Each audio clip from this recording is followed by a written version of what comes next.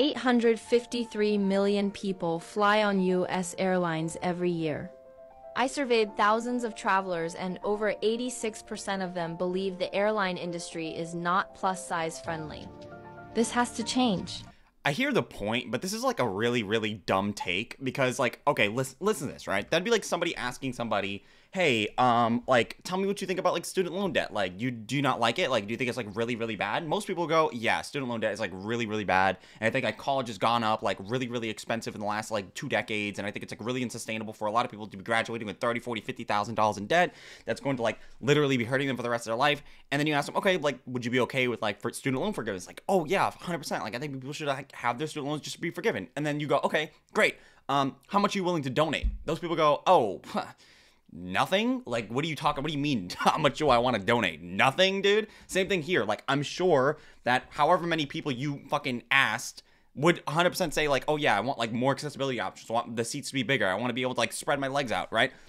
I don't doubt that. But then when you ask them, okay, well, that's going to cost money. You're going to like pick up an extra 20% or something on top of the ticket price. Most people are going to go, oh, no, I'm okay. Actually, I'm totally fine with just like sitting in my seat. Like, yeah, all those things apply, but that doesn't take away from the fact that most people just don't want to deal with having extra price on top of whatever they're like. Most people are okay with having less accessibility options if that means that they have to pay less money. Like, you do understand that there is a price involved to a lot of this stuff, and most people just don't want to pay that extra money when it comes to the price tag of the plane ticket. So, like, I understand your point, but it's a dumb point. Like, in actuality, this is not going to accomplish anything. Like, anyway, whatever. I mean, if this is how you want to get your point across, that like fat people are being oppressed, it's a bad point. Believe the airline industry is not plus size friendly. This has to change. I mean, like, really think about this, right? Like, 853 million people fly on U.S. airlines every single year, and then she asked a couple thousand people, and then, like, see, look at it, every year, I surveyed thousands of people, and then suddenly, like, she's like, oh my god, 86% of these people that I asked are, like, telling me the truth. Like, oh my god, I can't believe that. Like, I don't give a fuck, first of all. Like, what does this even indicate at all? So, like, I don't even know if that's like, less than, like, 1%. What is that number? Like, isn't that, like, 0.1% of the entire population of the airline? Like, wow, you really got a great study involved, dude. It's like, it's not even anywhere close. Change. In 2020, like, this woman is literally saying this shit with inspirational music being played as she literally shuffles from one end of the plane to the back because she's so fat. I also want to, like, point out she's so fat that she got the pre-boarding. She's like, I don't know if she paid for first class, but she's like one of those people that, like, you know, when you're like, you have a disability or whatever, they put like disability people on the plane first, which is like fine because like they need to go on the plane first. She's one of these people. Like, she's one of these people and she's complaining still. Like, okay, whatever, man. I initiated a petition demanding that air travel become more inclusive. Over 35,000 people have signed it. Which is like nothing, again, in correlation to like the 895 million people that you said that ride planes every single year. That's literally fucking nothing, dude. But I also, like, I think it's like really weird. This person, their entire TikTok, because sometimes like I just randomly watch people's TikToks. By the way, we do live streams on the channel and we watch TikTok sometimes. But I went on their channel and then like I was looking through their catalog of videos, and for some reason, like, it's fine to just do whatever you want on your social media, go ahead, but she has like a lot of videos that are just like really cringe that have absolutely nothing to do with like flying while fat or like being fat. Like, she has some videos of her just being polyamorous, like, and her boyfriend like looking for a potential partner that's a man that I guess they can like engage in sexual activity with. I don't know, it's like really weird, but I thought it was like really cringy. I just wanted to point that out because I thought it was like weird. The fight is far from over. Since launching the petition, it's become even more clear that society unfairly believes This is just depressing, too. Like, I'm sorry I keep pausing, but this woman is literally shuffling from one end of the plane to the next while claiming that they're oppressed because you can't fit in plane seats. Like, really think about this situation, dude. This woman is, like, refusing to do anything for herself, and instead she wants you to pick up the price tag for the accessibility, the accountability, aspects of her life. Like, it's just like these people have like absolutely no self-confidence in themselves to make changes. They just want everybody else to do it for them. Really, really sad, man. Size. Individuals shouldn't travel comfortably or without stigma. However, this only fuels my determination to fight for inclusive travel. Plus, why can't you fight to lose some fucking weight, dude? Why is this the only thing? Everybody nowadays has to be an activist for something, and everybody feels like they're like, oh yeah, I'm doing something grand and fucking amazing. Like, dude, you're really not doing anything at all. You're literally just shuffling in a plane, and you're upset that you can't fit in one plane seat when you could literally just lose weight and you would be able to fit in that plane ticket. And not only that, it would like just fundamentally increase your likelihood of surviving life in general. And instead, you want to do this. I mean, hey, I guess there are worse things that you could be doing. Like, you could literally be Hitler, I guess. Like, there are plenty of worse things. But this is not it. Like, I don't know, like world hunger, right? Like, I don't know, go out there and advocate for more farmland. I don't fucking know, dude. Like, I don't know. There's plenty of things that you could do instead of doing this. Really sad. Plus-size individuals won't be deterred, and I'm committed to advocating for change until it's achieved. It's never going to happen. Like, these people, the way they like to look at it is that, like, the world should change for them instead of them changing for the world, which never really works. Like, you will have like certain time frames in our history where big changes happen all at once because of some grandiose display of people standing up for their rights or whatever. Like, think back to, I guess, civil rights, but even that took literally decades to achieve. So, like, even there, and then I guess slavery, and again, like, that took literally decades. And even if you want to go like further back than that, like, these things take a long time to implement change, and they're not just something that can just be implemented in a month, 2 months, a year. No. So I always like try to tell people that if you want to like advocate for change, I'm not saying it's a bad thing, but I really like to think like maybe look more inward, because a lot of the things that you're advocating for can literally be changed through yourself, right? So if you're talking about like, oh, there's no plus size clothing, oh, I can't fit in planes, I can't like fit in my bathroom anymore because I'm so incredibly fat, I'm massive, I'm just wag, and your solution to that is go to the government, advocate for them to like pick up the price tag for a lot of this stuff, which would literally be increasing the tax bracket across the entire spectrum of people. Maybe instead of doing that, instead of like throwing everybody else under the bus, maybe you could just, I don't know, like do something for yourself and lose some weight, and then you'll be able to, you know, fit in that plane ticket, or like you'll be able to fit in that plane seat, or be able to take a shower properly and not be able to like, this woman literally has a video on their channel of them saying they're powerful because they have to take a seat in a wheelchair and walk with crutches, because that means they're acknowledging that they have a problem, and it's okay that they're fat, because guess what? I have these. I don't even understand, honestly. Like, it's really fucking cringy. Like, I'm so cool because I can sit in a wheelchair and I'm fat. Like, I don't even understand it, to be honest. Like, it's really cringy. But these people like really have a weird way of trying to solve their problems. Like, it's so weird, man. Travel is for everybody, and nobody should be discriminated against. It just, you know, the way they say discrimination is very, very weird. People discriminate against everybody all the time, every day, okay? Like, this person discriminates against a blue water bucket 100%. Like, when she went to the store and she picked up like this pink like water jug, she discriminated against all the other colors. And that's, oh my god, I can't believe how terrible you are. Discrimination only becomes a problem when you discriminate against people that can't change things about themselves. And even then, it's probably still okay, because we still do that. Like, guys cannot walk into women's bathrooms. Well, in some states, I guess they can. But there are things about people that can't be changed, and we discriminate against them. You know what I'm talking about? All the time. Literally all the time. So it just depends on where you're looking and what you're talking about. Usually people have a problem with a black guy being discriminated against getting a job because he's black. You know, so there's that. Obviously, I'm against that thing. I'm going to take the wild take here, the hot take here, and say I'm against like racial discrimination. But when you're talking about like body discrimination, sometimes you need to body discriminate, like, especially when it comes to, hey, I'm looking for a job. Yeah. And like, what does this job entail? Oh, you need me to like run on the sidelines next to marathon runners and like record them. Oh, well, I don't have legs. So when can I start? Like, go, well, you can't, you don't have legs. Well, that's discrimination, isn't it? Yes, it is discrimination, 100% discrimination. In the same sense of here, like, you're discriminating against me because I'm so fat that I can't fit in this plane ticket. Like, I can't fit in this plane seat. Yes, I know, but you did that to yourself. Like, I'm sorry that we have a universal understanding of what we are supposed to do when it comes to plane seats, and you just don't fit in that. Like, it is discrimination technically, but nobody's ever going to look at it like that. It's such a weird way of trying to, like, it's such a weird way of trying to define that. Sign the petition. I'm a skinny person, and yesterday I made a video about a plus-sized man. That video sparked a conversation that opened my eyes to something that I think every skinny person should think a little bit more about. For a little context, this very obnoxious street interviewer interviewed a plus-sized man where he asked him what his order was at Burger King. The dude politely answers his question and says, I just order one Whopper, and the joke is that, oh, he's a big guy, so he must order more than one Whopper. In my video, obviously, I criticized the interviewer for being this shallow bully, but afterwards I had this moment of clarity. For plus-size people, their weight and size is always the first thing that people notice about them. Their weight is the first impression every time, whether they like it or not, and that has to be exhausting. Yeah, I mean, that's what it is, though. Like, women get acknowledged for being women, and, you know, I get acknowledged for having a mustache. Like, yeah, of course, this is a common thing, but so what? Like, what's the problem here? It's exhausting that fat people get acknowledged for being fat. I mean, what is the solution? There is no solution. You can't stop people from looking upon another person and judging them. That's just what it is. And I'm just really sick of people pointing out really, really obvious things and never having actual solutions, because I wouldn't even say this is a problem, because this is just something that happens in general. Like, if somebody drives up in a really, really nice car, most people are going to look at that car and go, whoa, that car is like really nice. I know. Most people do that. Like, that's just what it is. And you could be like that one oddity person that doesn't do that, but that doesn't necessarily mean that you're a better person. That just means that you're outside the normal value of people when it comes to judging other people, or like looking upon another fat person and noticing that they're fat first.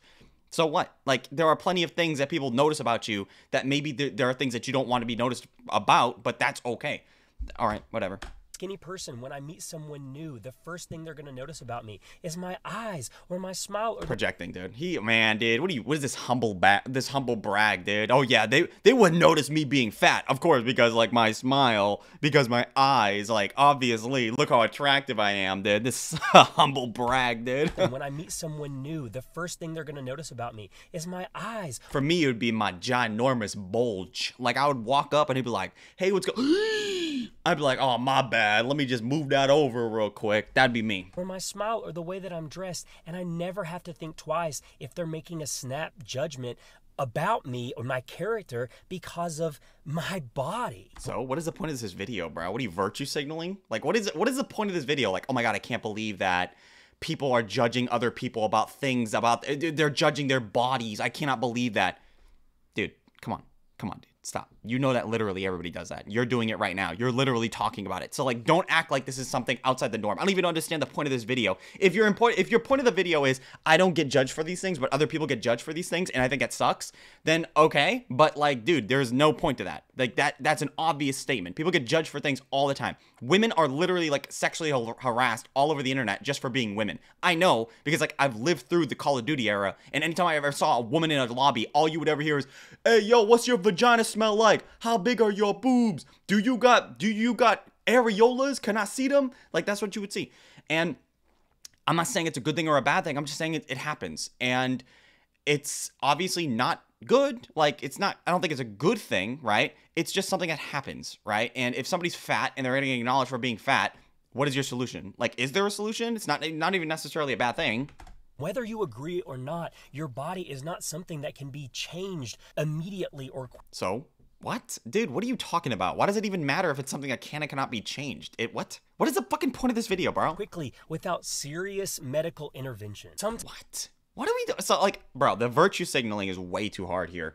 What I'm getting from this guy is, you are judging somebody based on something that they can change, yes, but it's also something that they cannot change right now. Therefore, if you're judging them based off of that thing, then you're a shit person, or at the very bare minimum, you're a bigoted person for, I guess, talking about it or making that. Dude, everybody does that though. Like, everybody. You know, when you walk into a room, okay?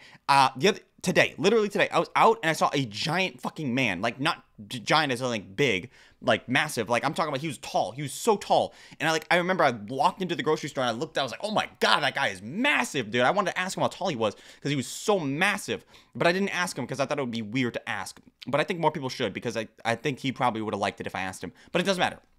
People do it all the time. Why is it okay to do it on that front, but it's not okay? First of all, dude, we're literally talking about people thinking about stuff. That's weird. Like, there's nothing we can do about that. Like, is your argument literally we should stop looking at people and thinking stuff? That's not going to happen. That's crazy. And then also, how do you even know this is a negative thing? Like, when you look upon somebody that is overweight or obese, and you look at that and you go, oh, man, that person is literally dying. That person is literally suffering on a daily basis.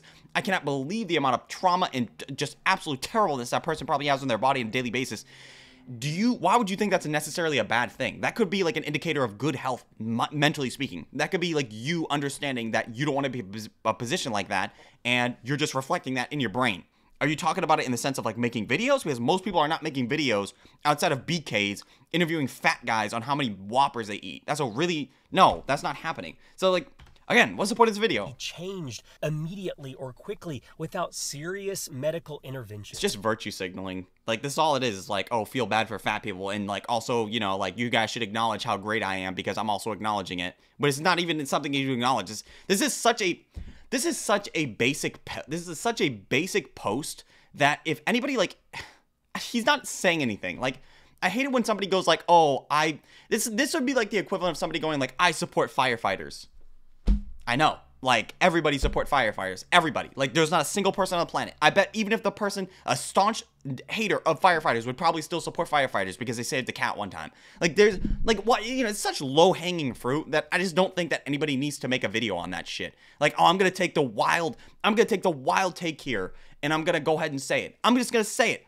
I think gay people are people. Like, can you believe that? I just can't believe it. Like, it just doesn't need to be said. Sometimes weight gain is caused by mental obstacles like food addiction, and sometimes it's caused by physical conditions like PCOS. Most of the time, if somebody's fat, it's because they're eating too much. And I'm going to say most of the time, as in like 99% of the time. Sometimes it's just people living their life and eating food they enjoy. True. Either way, imagine if that interviewer approached that man and asked him about his hobbies. Yeah, but that wouldn't get the views. I mean, there's a reason why you reacted to the video. Like, you wouldn't be here right now if that video wasn't there, right? You wouldn't be making this video, and you wouldn't be saying the things that you're saying, as basic as they are, as literal useless statements as they are, but go off, queen. You wouldn't be doing that. So there's a reason why he made the video and he said what he said, right? It's because he got views. And it obviously worked because you're talking about it. Or about his first love. Anything about his first love, dude? What the fuck are you talking about?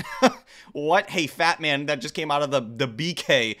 Tell me about your first time that you fell in love. What? What are you talking about? That's really weird to talk about. Dude, these guys coming out of a BK. What the fuck are you talking about, dude? All right, man.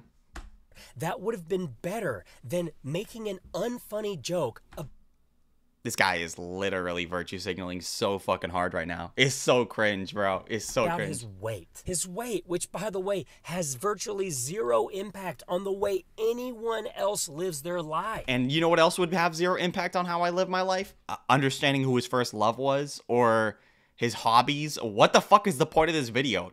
What? Dude, that doesn't matter. Like, okay, so what is the point? Like, all right, so it doesn't have any impact on how I live my life, but it doesn't matter. Like, you know what else doesn't have an impact on the way I live my life? The fucking Avengers movies, okay? But I watch them all because I like the Avengers movies. Sometimes people just, why does everything have to be revolved around improving your life incrementally? You can't just, like, do something because you just think that it would be fun to do it that one time. No, you can't do that. You can't just, like, walk outside and take a walk. Everything needs to have, like, a deep down fucking meaning on everything that you do. No, that's not how life works. Sometimes you just do shit because you just want to do shit sometimes. And that's okay. Like, me sitting down and playing Yu-Gi-Oh! For 3 hours doesn't mean that I'm like, I don't know, like, I'm having some kind of, like, philosopher's statements going on in my fucking head and getting, like, from reading the Yu-Gi-Oh! Text. No. That's like, what do you... Okay, bro. Whatever, man. Like, this is a bullshit. This makes no sense. What's the point? Has virtually zero impact on the way anyone else lives their life. Either way, as a skinny person... I hate when people, like, preference it with, like, as a skinny person coming from a realm of privilege.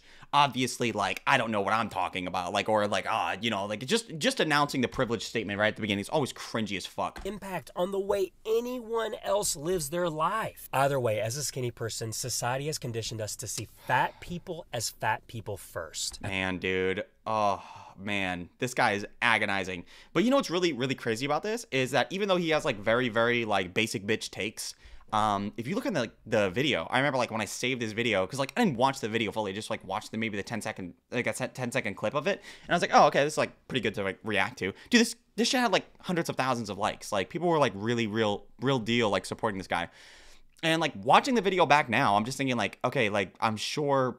Is this really what it comes down to? Like, just make a TikTok and just say the most basic shit you possibly can, and then also try to virtue signal in the middle of it while saying, like, oh, yeah, like, oh, man, us thin people have it so good, and we've been conditioned to believe this. Like, it's too easy. It's such low-hanging fruit. Like, it doesn't need to be said. It's so fucking basic, bitch. But so many people, like, fuck with it. It's so crazy. I just don't. Sometimes I look at the internet, I'm like, dude, you guys are literally supporting a guy that almost literally said nothing at all. Like, this is the most basic takes you can possibly have. As a skinny person, society has conditioned us to see fat people as fat people first. I hope that I didn't misrepresent for the plus size community in this video. Much love to you all. Have a beautiful day. Mwah. Gay. Just gay, bro. None of that shit. You didn't need to say any of that, bro. That shit was all irrelevant. Literally, every single last bit of it. But you know what, man? He got the support, he got the views, so I guess it didn't matter. He's gonna keep virtue signaling like he is, even though none of the shit he said made any. I mean, it made a lot of sense in the sense of like it didn't need to be said. It'd be like me going like, "Oh, drink water to stay hydrated." Yeah, I know. Wow, fucking crazy take, right? I can't believe it. Lies the world believes about being fat. Number 4, body size is a choice. Lie. This is apparently a lie. I didn't know that body size. You know, they might be right in a very general way, in the sense of like you didn't get to choose the way exactly your body would be shaped when you were like born, I guess. So if you believe it like that, then sure, you're probably correct. But then again, like nobody really talks about that, since it's not exactly like nobody's ever going there. It's such a far off way of thinking about it that it's never like spoken about. But if you're talking about it in the sense of like how you can shape your body, then yeah, most definitely it is a choice. You can, if you don't want to be fat, you don't have to be fat. But if you do want to be fat, then you have a choice to just stay fat. And you can also be more muscular. You can also be more acrobatic. You can also be less weighted. Like, there are plenty of things that you can do in order to change the size of your body. Like, you wouldn't be able to change the bone structure in the way your body is built fundamentally. But, like, again, nobody's looking at that. Nope, wrong. Diet culture needs everyone to believe that their product works. They are incredibly vested to the tune of billions of dollars in the idea that humans can control the size of their body, but they can't. I mean, like I said, you won't be able to control the way that your body is shaped, like the bone structure, but yeah, if you're like 350 or like you're like 220, yeah, you can lose some fucking weight. It all comes down to calories in, calories out, understanding what nutrition is, probably being a little bit more active, like taking a walk every once in a while. There are plenty of things that you can do to make yourself bigger or smaller, or make yourself more muscular or less muscular. There are plenty of things that you can do. Yeah, and most of it does have to do with diet. Just diet. Just eat a little less. Just be a little bit more committed. You can do it. Cough, cough. Bullshit. Oh, my bad. Bullshit.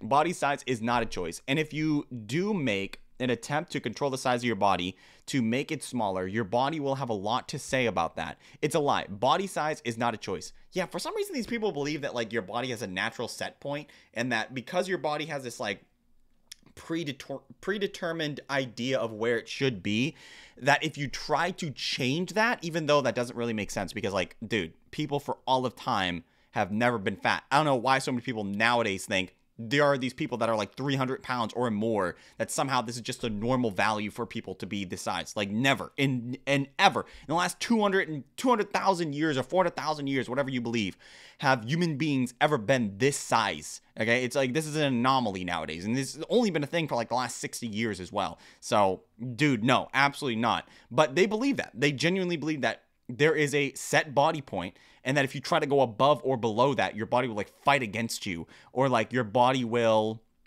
I guess, try to like stay at a particular body size, which again doesn't really make any sense, because like what if you were 350 and just didn't eat? Like, do you think your body will just stay at 350? No, you'll lose weight, and you're not supposed to be at 350. You're not supposed to be at 220. You're not supposed to be at 400 pounds. Like, these body weight amounts are literally so far off of the realm of normality. It's so crazy that they even try to argue these points, because they're so far-fetched. Like, I almost can't even believe that they have these argument points. CW, medical fat phobia, mentions of intentional weight loss. What does CW stand for? What is that, like the TV channel? Like where they make The Flash and stuff like that? I hope that's not what that is. Anyway, hi. So, I'm from the UK, and I have been told that I have pre-diabetes. Okay, already starting off pretty not so good. I have pre-diabetes, only slightly, but enough for the NHS to offer me their diabetes prevention programmy.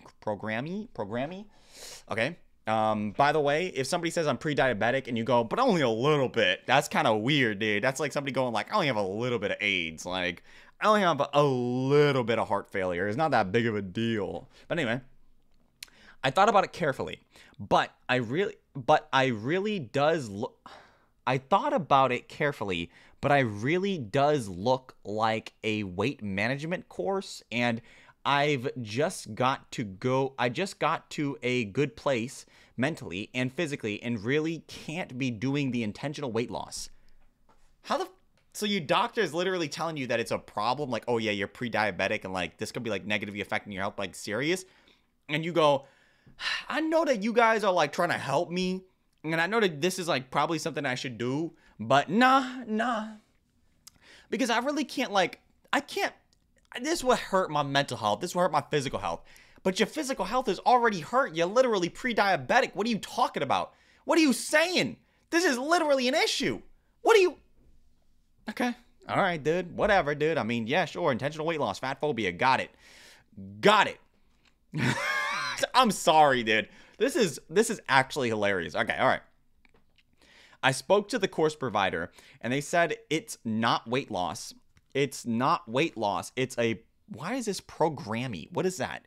Programmy? Is that how you spell that? Programmy to support with knowledge around lifestyle areas, not nutrition and exercise.